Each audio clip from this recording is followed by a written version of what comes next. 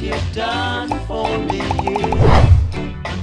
Thank you, Lord, for what you've done. Hey everyone, Matt here with the fish tank, and today I'm going to show you guys not in detail how to build a swirl filter, but I'm definitely going to put it together today. God willing, I have enough time in the day. So anyway, I went out to Home Depot and I got some parts, and these are some of the parts I'm going to need for my system. For your system, it's going to be different size wise and all that stuff, but just one of the things you need to remember is that you know, the pipe going in, if it's smaller and it's under pressure, you need to have a larger diameter pipe for the outflow, okay? But in my case, I'm using gravity to you know, go into the barrel, start the swirl, and then the exit pipe is going to be the same size. And the reason why is because I'm using gravity, I'm not using pressure. So good rule of thumb is if you have a smaller diameter pipe filling something, you need to have a larger diameter pipe to drain it, okay? So keep that in mind if you're building a system. Now gravity is different, so, but anyways, so I need to have a drain at the bottom of this, and so I basically got this bulkhead for that, okay? Mine's threaded on the inside right here as well as in here and on the outside here, okay? Some of them you can get a smooth fitting to where you can fit like a smooth piece of pipe over this, okay? But I like the threaded kind, because when I do the drain, so let's say this is through the barrel, and I'll show you guys this in a minute. You put that through the barrel, and then you put this threaded end on there like this, right? And then you can put some Teflon tape, which I probably will. I don't know, this is a tapered fitting, so, but anyways, you would do that, right? So that's going into the barrel, right? And then you would have the pipe coming out, going up, and then to a little ball valve, okay?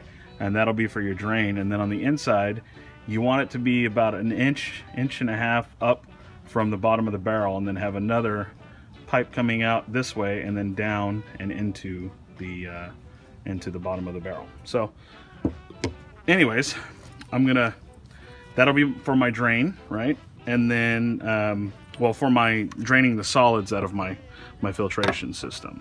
So, and then I'm gonna need an entrance for a 1.5 inch PVC pipe coming from my sump tank, or my fish tank, to the sump tank right now. So we're bypassing the sump for now to go into the barrel and then into the sump tank. So I'm gonna need an entry for that. And so I got an entry and then an exit back into the sump tank, okay? Then you're gonna need obviously a hole saw, and that's what I got.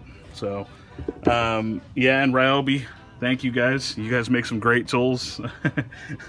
So especially for projects. And then this is just something extra. I'm gonna put a tap actually today on my fish tank for the drain pipe, so that I don't have to basically deal with water draining out of it. I can just close the tap, if I can do it. Yeah, there you go. Close the tap, even though I just opened it. Close the tap, and then you'll be able to shut off the water and work basically on the filtration system. So I'm going to be installing that as well. So anyway, let's go ahead and start cutting the holes in the barrel real quick and put everything together. Now, I'm not going to show you guys too much here, but you know, I'm losing daylight. So one thing that I did want to tell you is you start off going straight,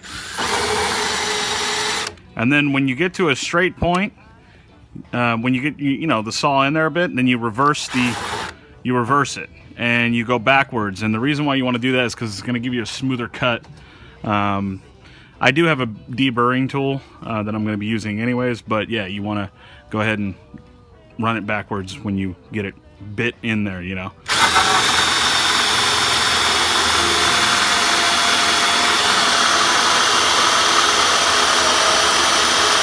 And you just want to let the tool do the work.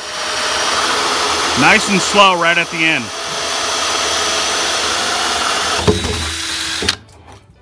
Bam, nice clean hole.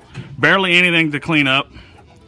So I'm gonna cut the other holes, and then I'm gonna put the stuff together and then show you guys the finished product. I'm hoping to start it today, but if not, I might do another video just to show you guys how it's working. So let's go ahead and cut the rest of the holes and get everything set up. Well, I'm just about out of daylight. I wanted to drill the drain hole because it's really important. I could technically start it right now. I could put the inlet and the outlet and let her rip, but solids will start to accumulate down there at the bottom, and I want a way to suck them off the bottom. Now I could just basically siphon them off the bottom, but I really don't want to do that.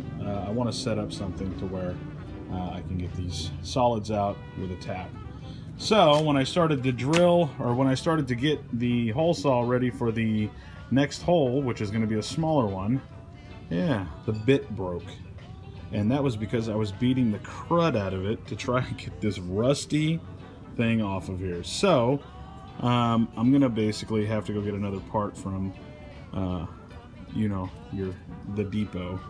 And yeah, get to this tomorrow. So anyways, you guys get the idea pretty much. So I'll get the rest of it on video tomorrow. Tomorrow is actually Friday for me right now, because I'm on Thursday. So I don't like filming and doing the editing on the same day though. So anyway, I will get to the rest of this tomorrow. So check back with me in just a second. And as promised, I actually had to level the dirt. There's much more to it than just, you know, popping this thing together. So I built the drain, and as you can see, I can adjust it because I got to cut the pipe a little bit to where the pipe's lower down and stuff to the bucket. But I got a ball valve on there. I need to glue it all, you know, but I wanted you guys to see it before the sun goes down again today. This is Friday now, so I can trim it up right there. You see, you know, kind of tighten everything up, make it look good. But anyway, the idea basically is the water will come in from the fish tank, and it'll come, oh, you know what? Hold on 1 second. I gotta shut this valve because I turned off the water. I'm gonna attempt to get this thing running right now, but it'll take me a little while. So anyways, that's the fish tank. The water comes from the bottom of the fish tank, and then it comes down this way and goes into the sump. That's why none of the solids are really getting caught. They're going down into the sump, and then the pump there is pumping it into my grow beds, which is fine in the grow beds. And then there's another little grow bed behind over there, right? And then I have these larger ones, which I'm going to put my ranchus and stuff like that. So I'm trying to avoid solids. So this swirl filter, basically, it's going to come in, instead of going into there, it's going to come into here. Okay. Then I'm going to have a little elbow that's going to send the water for a loop, basically, right? And the solids are going to be heavier than the water. So what's going to end up happening is this swirl. I'm going to stand up on these bricks.